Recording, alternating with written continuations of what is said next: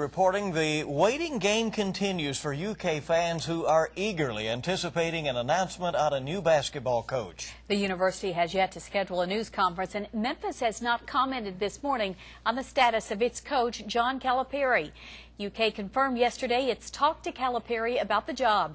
WKYT's Rob Bromley's monitoring today's developments, and he begins our top story team coverage now with the very latest. Rob?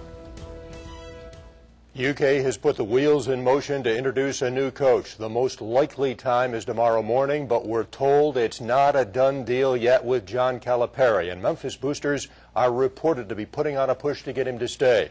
Kentucky set its sights on Calipari as early as Sunday, the school getting permission to talk to him yesterday. Calipari met with his players Monday morning. UK held a players meeting Monday afternoon. Then Calipari met with some key Memphis boosters, and according to the Memphis Commercial Appeal, this meeting went on into the night. The discussions described as intense. Calipari gathered his assistants at his house late in the evening with no word on a decision. ESPN reported the Kentucky offer to be for 8 years and around $35 million. That would make him the highest paid coach in college basketball. He's already the third highest paid behind Billy Donovan and Bill Self. Some reaction coming in to Calipari possibly taking the UK job. Rick Pitino this morning over in Louisville. He's done a great job at UMass. He's done a great job at Memphis.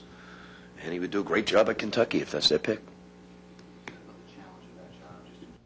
So the endorsement from the man who coached the Wildcats for 8 seasons. Calipari is a charismatic individual who's a great recruiter and a winner. But as we said, as of this morning, there is no deal yet. We understand that the Memphis Commercial Appeal now reporting that Calipari was in a Memphis donut shop this morning, and he was saying that he would make his decision this afternoon. All right, so we're kind of minute by minute on this at the moment. Right. And Rob, we thank you very much. Let us know anything new that comes in. Well, John Calipari remains the talk of the town this noon hour. The possibility of him coming to Kentucky has even drawn people to the Bluegrass from Memphis. WKYT's Mark Kennedy continues our top story team coverage at Memorial Coliseum. Mark?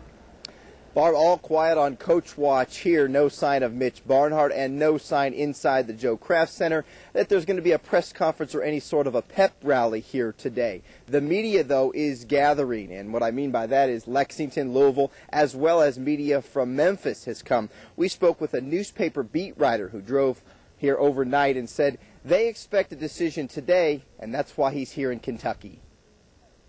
The longer this goes on, I think the more hopeful and optimistic Memphis fans are that he'll stay.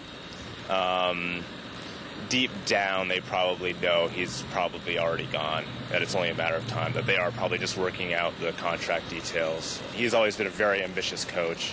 I think maybe at this point in his life, he wants a new challenge. Conference USA, he's done everything he can there.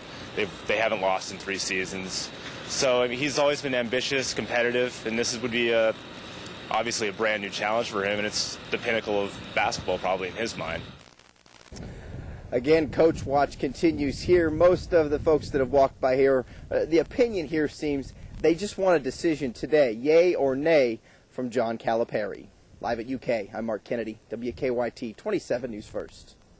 Thank you, Mark. And the search for a new coach is also dominating talk online. Comments are pouring into our web channel about John Calipari. You can voice your opinion and keep track of the latest developments all at WKYT.